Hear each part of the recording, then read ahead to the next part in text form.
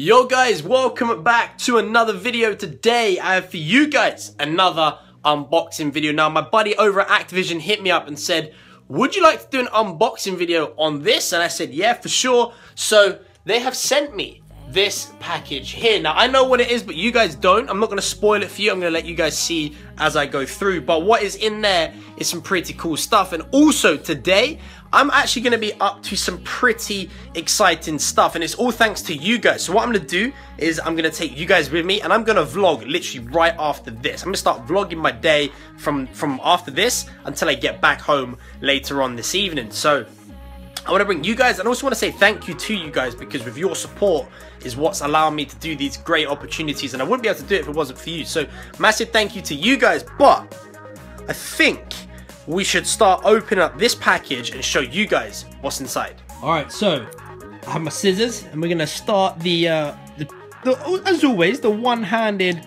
unboxing video. We are going in at the side down here. Save me.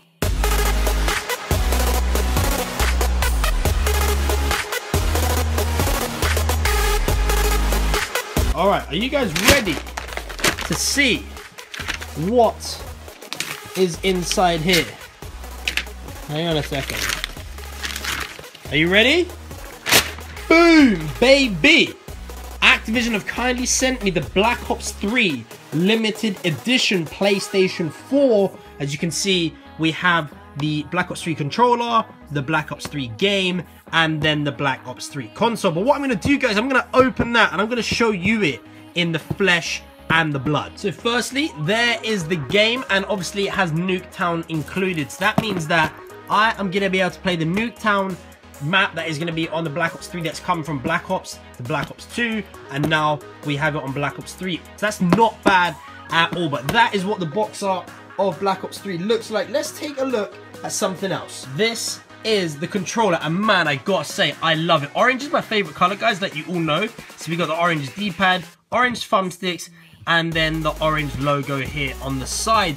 Man, that is one sexy controller. I don't know if I want to use that controller because it's so nice. I kind of want to keep that as a collector's item, but we'll see. We'll see what we do, guys. We'll see what we do. But let's open up and let's have a look at what the PlayStation 4 looks like. Oh my goodness, that is absolutely beautiful. So obviously you have the Black Ops 3 logo here on the front, or the top of the PlayStation, and then down here on the front you have all these 4 different symbols. Now I know that one is from Zombies, and I believe these 2 are from the campaign, and then that of course is the Black Ops 3 logo. We got the orange buttons here. Man, it's the 1 terabyte edition, which is absolutely insane because I can download all my games in it, all my DLC on it, and I have a ton more space than what I do already on my original PlayStation. So there's the box. As you can see, it says 1 terabyte down here, and that is what the PlayStation looks like in all its glory. Man, honest to God, guys, thank you so much for supporting me to be able to do things like this for you and show you